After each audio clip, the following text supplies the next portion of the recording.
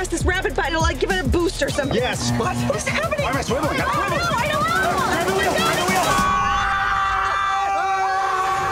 wheel. Big movie for you guys to get to redo. I mean, we missed the whole original. Yeah, well, we didn't want to redo it for sure. We wanted to definitely make it a continuation because by redoing it, I think we would have angered the movie gods as well as ourselves. Yeah. Okay, fair enough. Yeah, no, we grew up loving it. The ugliest car in the world?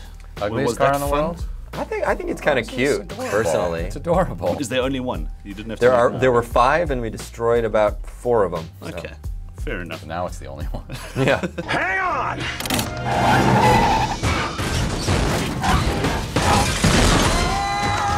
When you guys sit down to write something, do you have a specific person in mind that you're writing for?